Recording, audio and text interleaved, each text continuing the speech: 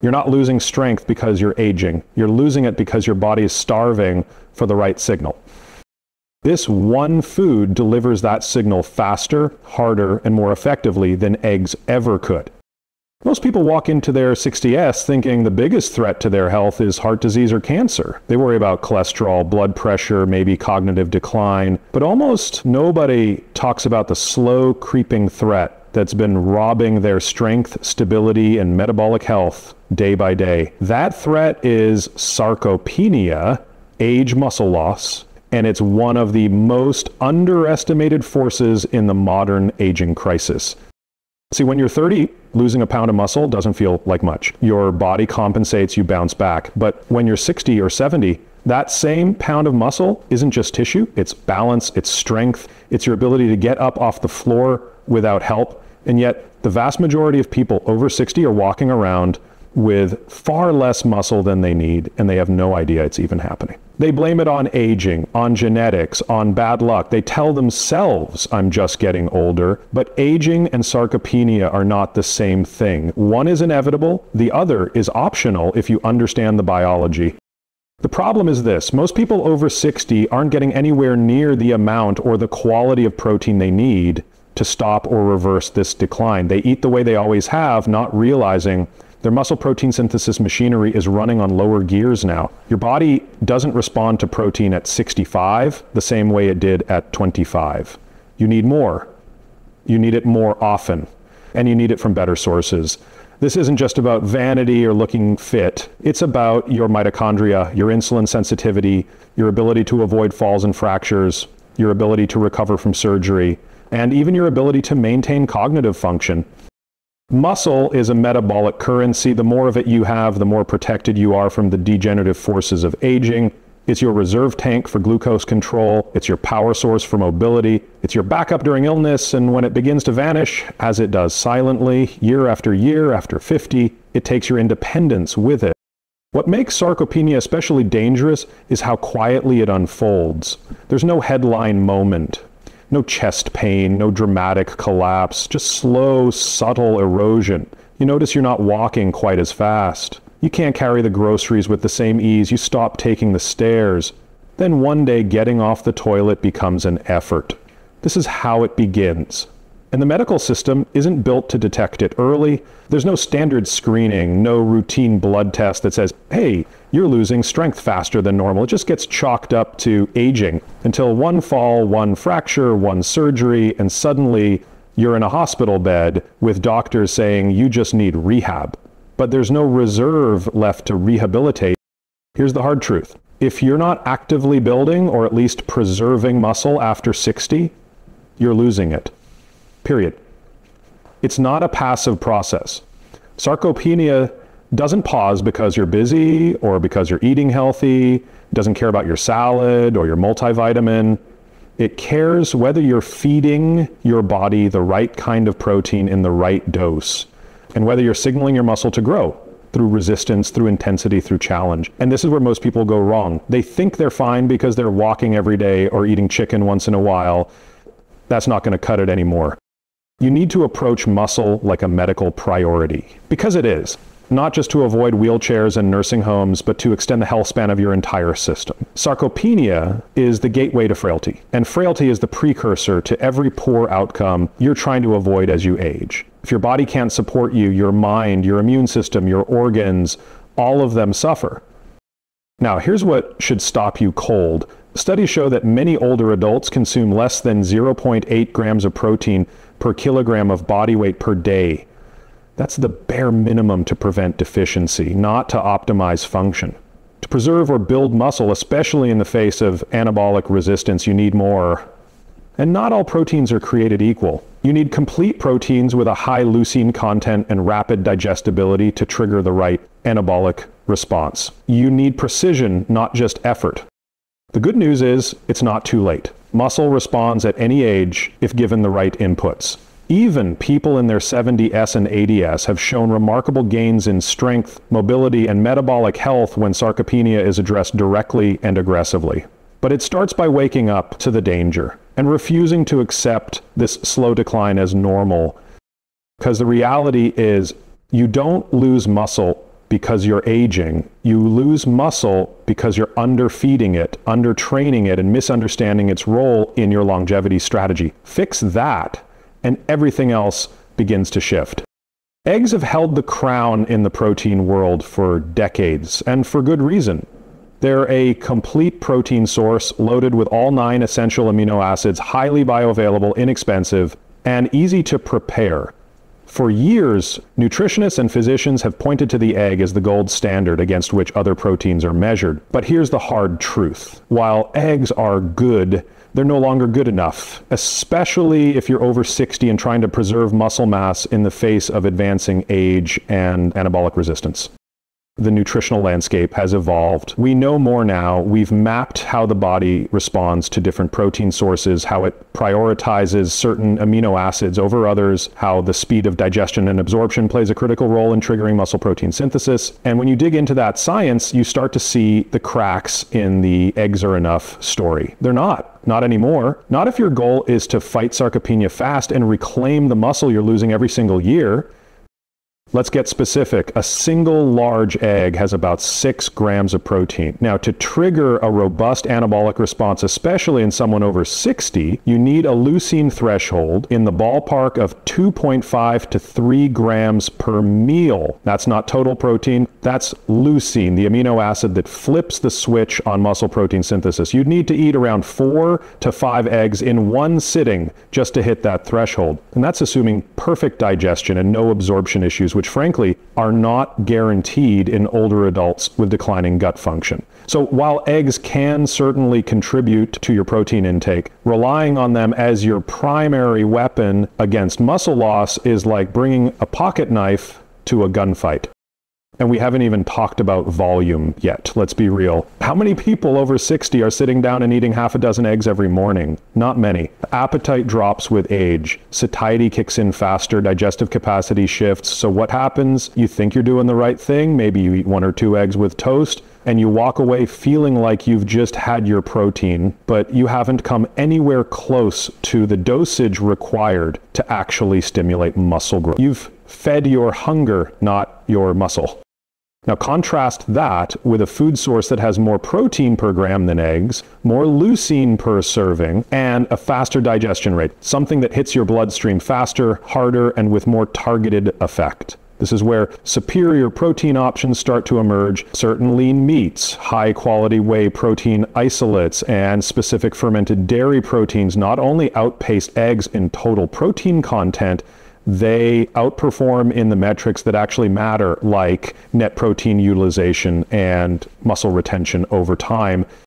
But this isn't just about numbers. This is about the aging physiology. As you get older, your body becomes less efficient at turning dietary protein into muscle. That's anabolic resistance. And the only way to overcome it is to flood the system with a strong enough signal, enough high-quality amino acids, and a short enough window with a high enough concentration of leucine to get that muscle-building machinery to respond. That's the game. And in that game, eggs don't win. People like to romanticize certain foods. I eat eggs every day, so I'm getting my protein. It feels good to say, it feels clean, whole, natural. But what matters isn't what feels good, it's what works. And when you're in a race against muscle loss, the margin for error gets very small. You don't have time to be sentimental about what used to work. You need to focus on what works now for the body you actually have, not the one you remember from 30 years ago. That means shifting away from convenience-based choices and towards strategy-based decisions. It means understanding that a food can be healthy and still insufficient. Eggs aren't bad, but they're not the protein king anymore. They're a supporting actor in a play that now demands a stronger lead. And when the goal is to preserve muscle, extend mobility, and fight off the metabolic collapse that comes with sarcopenia, you can't afford to let nostalgia guide your nutrition.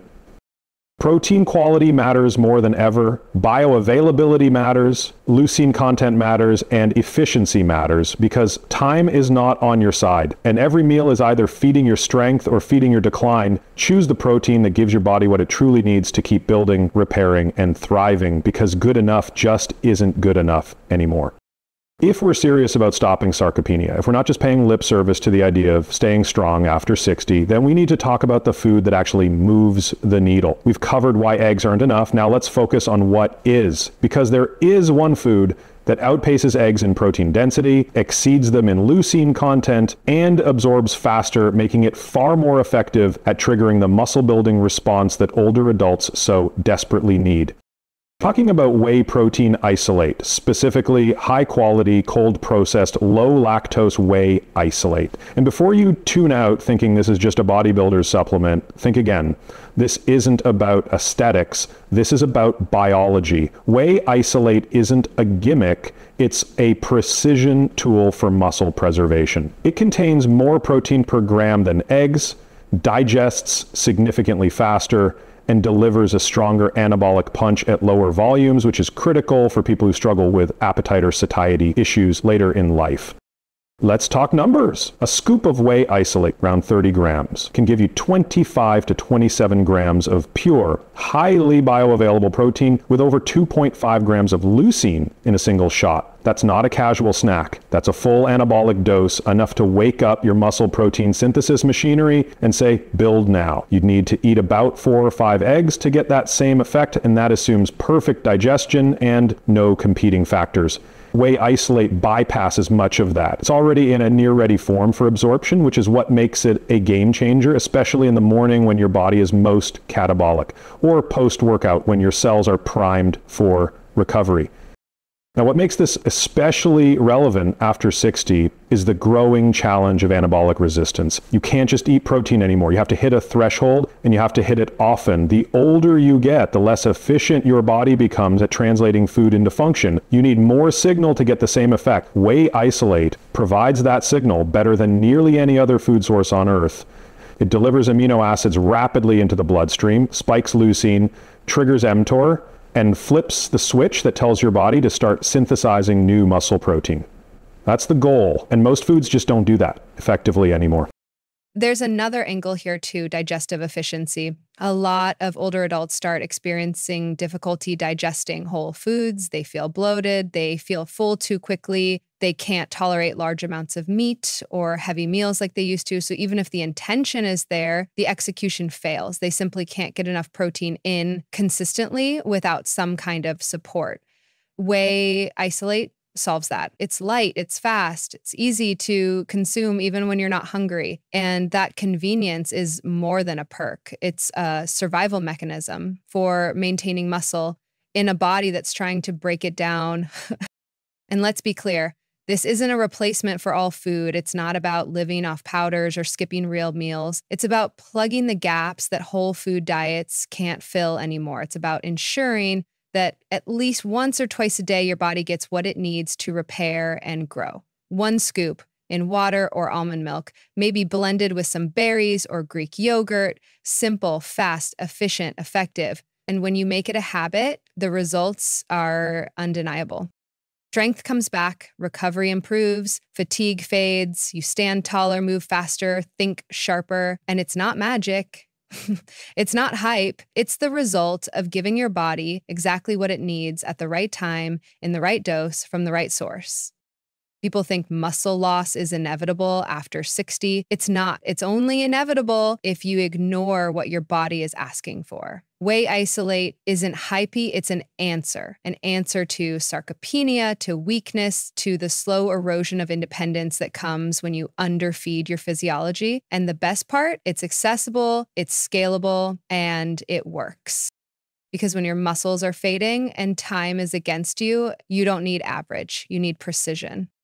When we talk about fighting sarcopenia, most people think it's just about eating more protein and lifting weights. And yes, those are non-negotiables. But the real story, the deeper layer, starts at the cellular level. Muscle doesn't just disappear because you're getting older. It disappears because your cellular signaling pathways get weaker and your mitochondria, the engines inside your muscle cells, start shutting down. So if you want to fight sarcopenia at the root, you don't just need more protein, you need the right kind of protein that communicates directly with your biology down to the molecular switches that determine whether you're building or breaking down.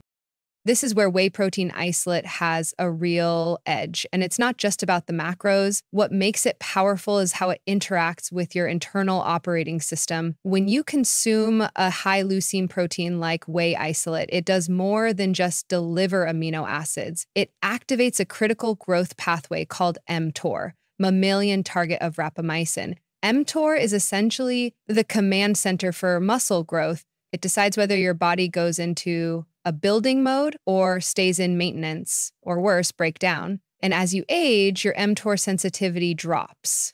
That's why people over 60 can eat what looks like a high protein meal and still see no muscle growth. The signal just isn't strong enough to overcome the resistance. Whey isolate flips that switch decisively. The rapid spike in amino acid levels, especially leucine, creates a powerful anabolic trigger. It tells your body now is the time to build. And if you do that consistently with the right frequency and dosage, you start to see real shifts, not just in how much muscle you have, but in how your body functions overall. Because muscle isn't just about movement. It's a metabolic organ. It plays a role in glucose regulation, hormone balance, and systemic inflammation. Maintaining it improves everything from insulin sensitivity to immune resilience. But it goes even deeper. Your mitochondria, the power plants of your cells, are central to all of this. As they degrade with age, everything from energy production to muscle contraction suffers. You get tired faster, recovery slows, performance tanks. And here's where most people give up, thinking, well, I'm just old now. But what if you could reignite those mitochondria? What if there was a way to not just stop the decline, but actually reverse some of it? Turns out whey isolate plays a role here too. It's not just about the amino acids, it's about the downstream effects. Consuming high-quality, rapidly absorbed protein has been shown to support mitochondrial biogenesis, the creation of new mitochondria, and enhance the function of the ones you already have. It does this by activating key pathways like PGC1A, a master regulator of mitochondrial health. You give your cells the signal to get more efficient, to burn energy cleaner, to generate more ATP. The result? More power at the muscular level, more endurance, better recovery, and more resistance to the kind of oxidative stress that accelerates aging. This is the difference between eating to survive and eating to perform. You can't afford to feed your body in a way that simply maintains. Maintenance is a slow decline. When you're past 60, you have to feed in a way that stimulates regeneration. That means more than just getting in your grams of protein. It means targeting the pathways that rebuild and renew from the inside out. And that's why whey isolate matters, because it's not just a convenient source of protein, it's a biochemical tool, a way to send targeted messages to your body. Grow stronger, recover faster, fight decline. It's working upstream, not just at the level of tissue, but at the control centers of metabolism and cellular vitality. People often ask, what's the one change I can make to start turning things around? This is one of them. Get this right, and everything else starts aligning. Your workouts get more productive. Your energy improves. You bounce back from stress with less drag. You don't just feel younger. You start functioning like someone with a younger biological signature. And that's not fantasy, that's physiology. It's what happens when you feed your cells with what they're really asking for. If the goal is not just to live long, but to live strong, then you have to go beyond surface solutions. You have to speak the language your cells still understand. And whey isolate, that's the language.